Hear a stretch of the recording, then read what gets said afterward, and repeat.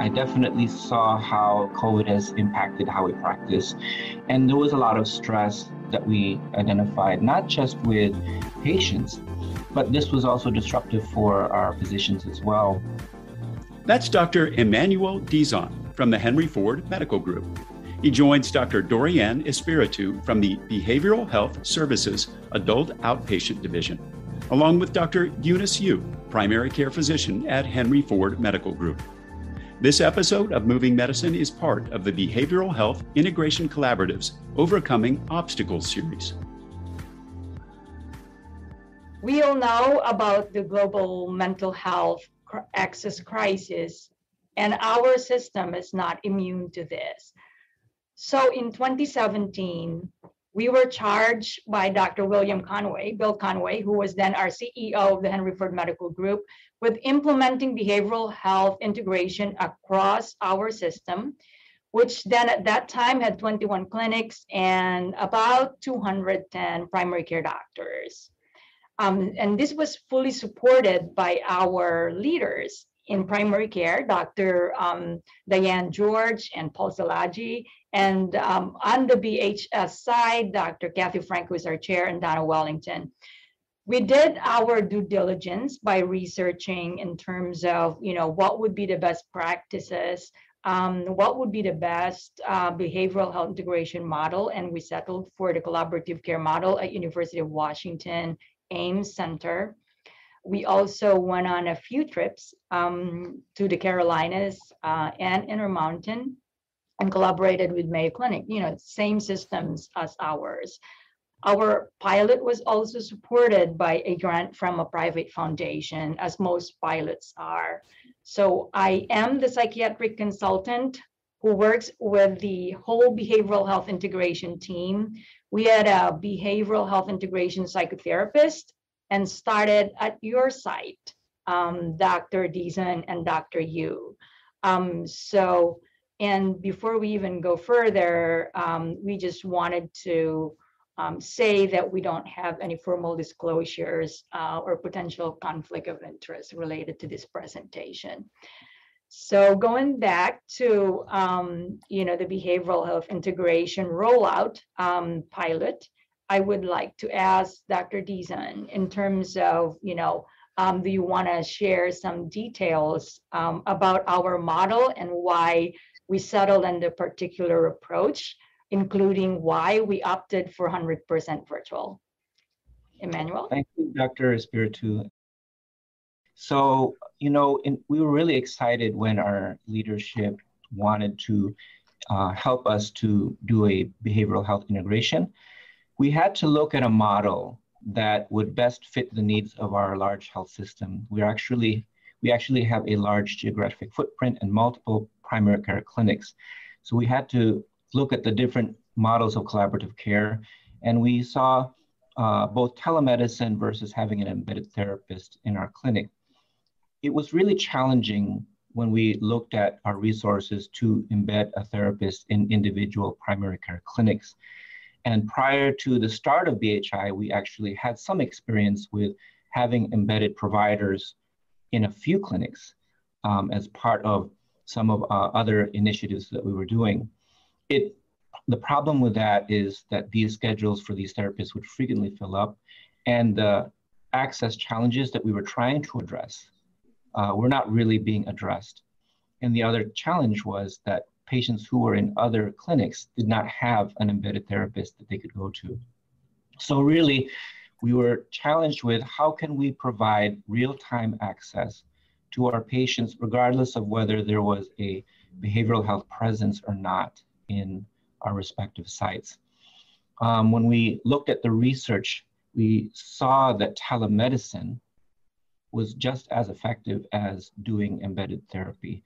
And because of that, in our experience, as Dr. Espiritu mentioned, we had a chance to visit various areas and various health systems that were doing 100% telemedicine.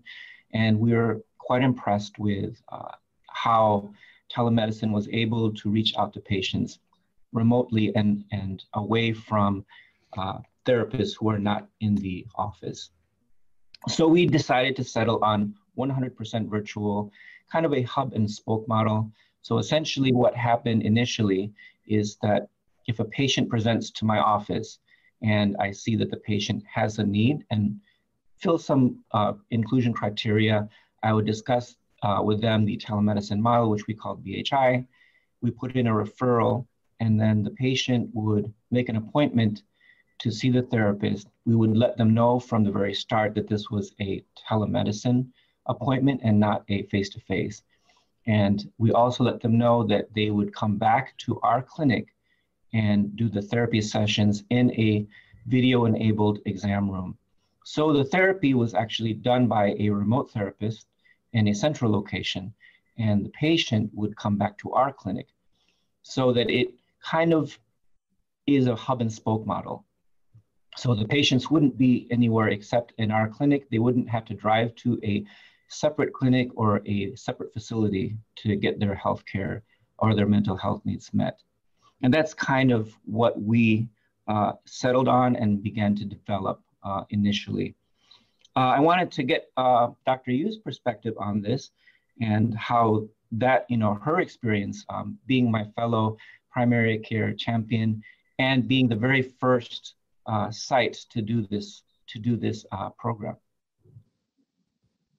Thanks, Emmanuel, and Dorianne for that great introduction. I mean, it's been such an incredible experience to work with this team and see how the spread of this has changed our practice. And it's one of those things where you just can't imagine practicing without it. I'll give an example. So I saw a 25-year-old who in primary care yesterday, actually, who had irritable bowel, painful bladder without any urinary findings from urology, unaddressed anxiety for many years. She's been scoped, and we were able to, it was pretty clear that she was suffering from a lot of anxiety, and knowing that I had confidence, that I had backup and the support from BHI, knowing that I know that they have their back,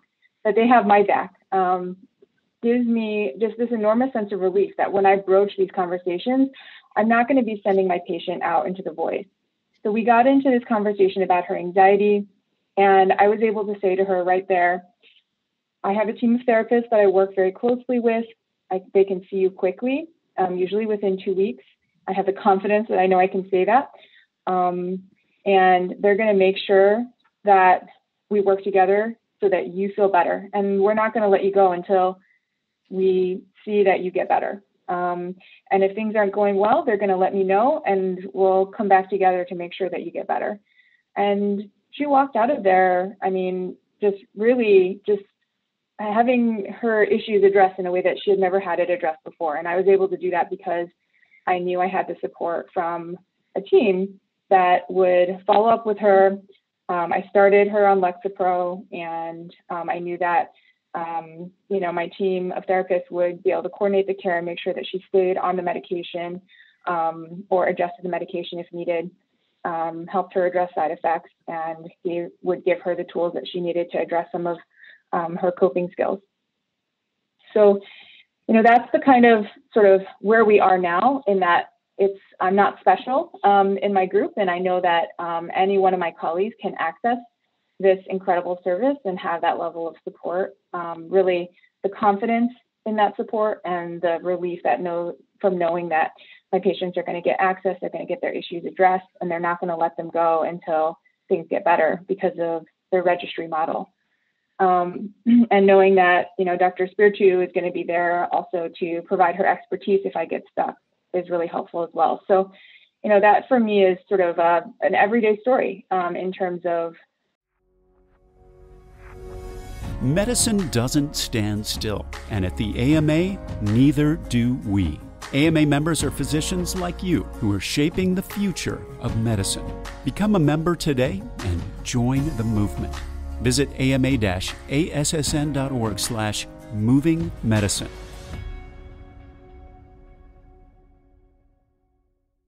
Knowing that I can address these issues in a very direct and immediate way. So, I think I'd be curious, Dr. Dizon, as the physician in charge of our site, how have you seen, as we've evolved our model from pre-COVID to post-COVID times, how has that changed some of the drivers of burnout that we've seen? Thank you, Dr. Yu. I definitely saw how COVID has impacted how we practice. And there was a lot of stress that we identified, not just with patients. Patients have been experiencing a great deal of distress because of this major disruptions in life. But this was also disruptive for our physicians as well. Were a lot of schedule changes, a lot of changes in order to maintain safety protocols. So we actually had to evolve rather quickly in our model. We initially started with a hub and spoke model for behavioral health, and the therapists would be remote, and patients would come into our clinic and go have their therapy sessions in an exam room. With COVID, we were trying to limit the amount of exposure to infection. And we were just toying with the idea of having remote therapy sessions from home, or actually away from the clinic. And basically, it was beginning to be adopted widely, but COVID basically forced us to go 100% remote. And having that learning, we found it as actually just as effective, having patients do their therapy sessions away from the clinic. Initially, there were concerns of, how are we going to address X, Y, and Z? But it turned out that patients were very happy to not come to the clinic to avoid exposure. And providers were very happy to know that they could still refer our patients to BHI and know that they were being taken care of. Our primary care physicians were doing a lot of remote video visits also. So I think that the comfort level with video visits for the primary care, as well as knowing that BHI is 100% virtual, I think that the jump to going remote was actually quite easy and very reassuring, at least in my experience and the experience of my colleagues who work with me. They were a lot more comfortable making that transition. And they were very grateful for the fact that BHI was still up and running, even in the midst of the worst of the pandemic.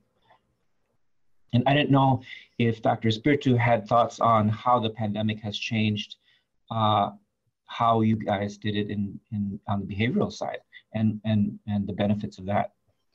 Yeah, so it's been written that behavioral health integration is one of those initiatives that can really address the fourth aim, which is improving the work life for healthcare professionals. So I'm going to talk a little bit about pre-pandemic. In BHS, it is always difficult to get patients in when we need to see them at the point in their lives when they are in crisis. It is difficult to get patients in when they are ready to come in and see us. We tell them, when they call for a panic attack, for example, we tell them, unfortunately, we can't see you until 6 to 8 weeks from now. And how would you imagine, where the patient would go? And again, this was all prior to the mental health pandemic that we're experiencing now. Our slots are always filled. And no matter how many psychiatrists and mental health providers we hire, it will never be able to address the demand. And primary care physicians were at a loss or where to send their patients. If they do refer to behavioral health clinic, they really don't know if there is a way, if they have a way of tracking if their patients were seen, if their patients were being treated, or where their patients were.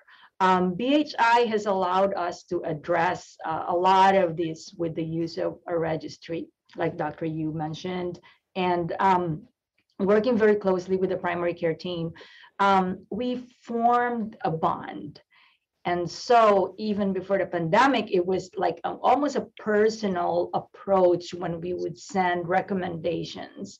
We would know when a primary care is close to retiring, and we would just like, oh, we're sorry you're retiring, But then, what was very good, at least from our end during the pandemic, is, we all, it was very evident that each of us needed some encouragement in one way or the other. And because we already had this bond and formed a collaborative community, it was very easy to add on to your recommendations. And by the way, how are you doing? How's your family? Please stay safe, have a good weekend, enjoy the weather. And these were things that, primary care doctors appreciated. They would like write a personal note saying, thank you for checking on me. So, it also helped us help each other. Not just our patients, but, from the wellness point of view of, behavioral health clinicians and primary care docs. So, Eunice, you have something to say? I was just going to say, Dr. I think that really speaks to the culture that you built as the leader of the DHI team, that even though the whole team was working remotely, essentially from home and doing, mobile to mobile visits, that you guys still stayed connected with each other and you guys supported each other throughout the pandemic. I know you guys did some things to help each other out and stay connected, but then also that you were maintaining those relationships with the primary care, customers that you were serving. Yeah. Yeah. I definitely agree with Dr. Yu, and we really appreciate, the personal messages, and knowing that we are taking care of our patients together, and we're all in kind of one, we're kind of all united. I think that what helps with wellness is the fact that we're part of a community and not just kind of separate silos, or I am by myself with my practice, with my patients, but actually we're a kind of a community where we can all work together and we can all support one another. And I think that highlighted so much more, that was highlighted so much more during the pandemic. And I really appreciate the ability to kind of collaborate with you guys. Yeah, just that confidence in the support and the relief that comes from having that support in a reliable way. And I do want to say, we're painting this very rosy picture of where we are, and maybe we should talk about some of the challenges that we had along the way, right? So, when we first started, just bringing in any program, even if it's a program to help and to support, is always a lift. It's always a change management process. And we had many PDCA processes, and we still do them ongoing to make sure that our processes integrate well with primary care. And so, I think just from my perspective, I remember some of the biggest concerns when we were first bringing this in. The biggest pain point from my perspective as a primary care doctor pre-DHI was really the access. It was that I would refer someone to behavioral health, and then 5-6 months later, they would come back for the same issue, and they still would not, and I would say, oh, and by the way, we're addressing your pain, but, we talked about going to see behavioral health, how did that go? And they're like, oh, well, they put me on a list and they said they'd call me and they haven't, so, you're kind of like at a loss. You never feel like you have that support that you need from the disciplinary team to manage so many issues in primary care. Whereas now I feel like, so when we were first coming in, really saying our service standard in behavioral health integration is we're going to see your patients in 2 weeks. And we're going to reserve same day slots so that if patients are in crisis, they can be seen right away or same day. And we really focused on that in our metrics on our dashboard, really making sure that we were maintaining that service standard. And when we see that going down, we know we need to hire more people. So really, maintaining that as like the big thing. But that's really our big selling point, because DHI, the collaborative care model, is based on getting people better and then graduating them into remission and monitoring so that they maintain those open spots. So it's not not as bad as traditional, as difficult as in traditional behavioral health, where the slots fill up and then you keep seeing the same patients over and over. Then you immediately fill up that access because you'll never have enough therapists. So we kind of, when people get better, they understand and expect that they're going to go into remission and monitoring. We set that up as an expectation from the beginning. So that I think has really helped in that we focus on that access piece and that it's going to be high quality access, that we're really focused on outcomes, results, and seeing those scores go down. And if they don't, then we're going to be doing step-up therapy. You took care of the nation. It's time for the nation to take care of you. The AMA stood by America's physicians and patients during the pandemic, and we're not stopping there. We're fixing prior authorization, leading the charge on Medicare payment reform, supporting telehealth, fighting scope creep, and reducing physician burnout. It's time to rebuild, and the AMA is ready. To learn more about the AMA Recovery Plan for America's Physicians, go to ama-assn.org/time to rebuild. So I think when we were first going to frontline staff who already have too many things to care about, that was really the pain point that we focused on at the beginning. I'm curious if you guys had other things that you felt like we needed to address early on. Well, actually, I agree with Eunice. I think what was really crucial, and especially with Ford Road, is since this was a new program, we had to really sell it. And I think that having a primary care champion that was really convinced and passionate about it really helped us sell the program, because there was a lot of skepticism. We were one of the clinics that had an embedded therapist, a provider. And so telling them, okay, we're not going to use this provider, we're going to go virtual, it almost to them seemed like a step back. But then letting them know that we actually can see these patients sooner, and that we can get more real-time therapy, more real-time access. And, it took actually demonstrating it live, having what we call dress rehearsals to show our frontline staff and our support staff that this is a model that works, and it can be it can be effective. But we really had to sell it. And as we went in multiple iterations of rollouts, we started to see the fruit of it, because people talk in the organization, they started talking about, oh, there's a program that we're in called BHI, we really like it. And so the engagement actually got bigger as we continued on. But the initial first site, was what we calling the activation energy to get people on board, But that was my experience trying to get people on board. Yeah, all those are very, difficult challenges in the beginning. But I know that the secret sauce was having you and Dr. Dizon and Dr. Eunice as physician champions. What has also been a learning experience for me is that we're not only engaging the doctors, it's exponentially engaging everyone in every clinic that we went to. So starting from the customer service representative who were doing the enrollment and logging them back in into the clinic, the medical assistants, the nurses, group practice directors who were actually our marketing people, because they saw how good the program was. And so they were the ones who were actually saying, like, when is my clinic going to come in? And so having a very organized curriculum, we had slides, we had to engage every single group instead of just preaching to primary care doctors.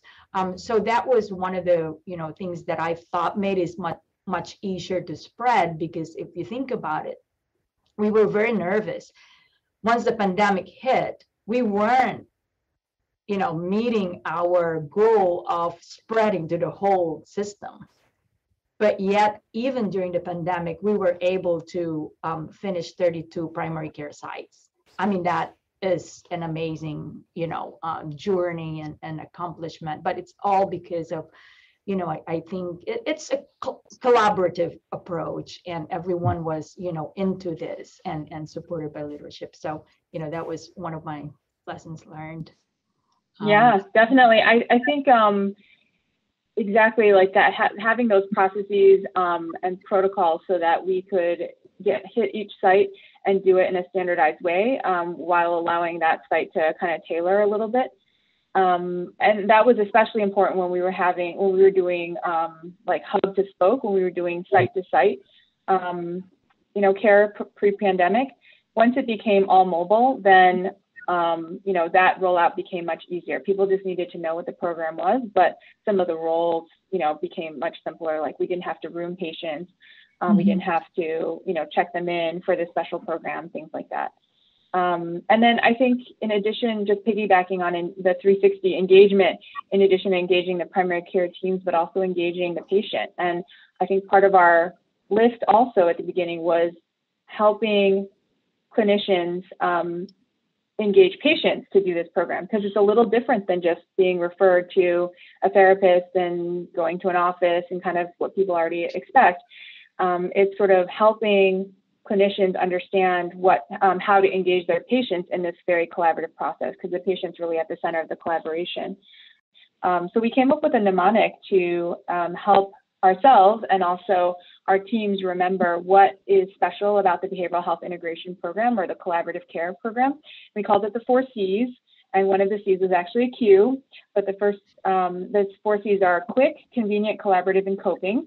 And these are things that I actually say when I talk to patients about this, and it's what we say when we ask clinicians to talk to their patients about it. So kind of hitting those big points in that our service standard is to see within 14 days. It's going to be convenient because you're going to be able to do it from home when you're on your lunch break in the parking lot. Please pull over if you're driving. Collaborative in that the PCP remains the doctor and sort of the main prescriber, that it'll come back to me if things aren't going well or we need to step up therapy, that there's a collaboration if the patient has a lot of issues and needs longer term therapy, that they can go on to behavioral health and there will be a warm handoff there. So collaborating both PCP and behavioral health. And then, the big question was really around patient selection, in that BHI was really a program for mild to moderate presentations of mental health, and that really the best way that we thought of who would be able to benefit from BHI were folks who needed help with coping, and that is they would do 6 to 8 sessions of brief therapy and coping skills, along with sort of a case management approach around medication. And kind of getting folks better on their PHQ-9 and GAD-7 scores. So, we have a lot of other metrics, but I think one other thing that we'd like to share in terms of kind of the impact of this program, we did do a case control study using the patients who had been referred to BHI compared to similar patients who were not referred to BHI, similar in terms of demographics, characteristics, and their initial PHQ-9 and GAD-7 scores, and looked at their rate of PCP visits per 1,000 in a 3-month cohort and a 12-month cohort, and we did it over different time periods. And the most robust finding was really that after BHI, patients who were in BHI had many fewer PCP visits. And this was, replicated in different times and again, with different populations. So this turned out to be a pretty robust finding. And we were really, my take on that really is that, just like the patient story that I shared earlier, it's that people have these interconnected issues and we really need that multidisciplinary approach to address them well. And if not, they keep coming back to us and we try to address it, but we don't really get to the core of the issue. When we get to the core of the issue, we're able to bring down the number of visits to PCP for the same thing over and over, and we're able to address that more effectively. So that was something that we found, and I think also contributes to that feeling of relief, right? Like I don't have the same patient coming over and over that I can't really help because I can't get them access to the services they need. So any last words? Dr. Spiritu and Dr. Dizon, I know we're coming up to our time here.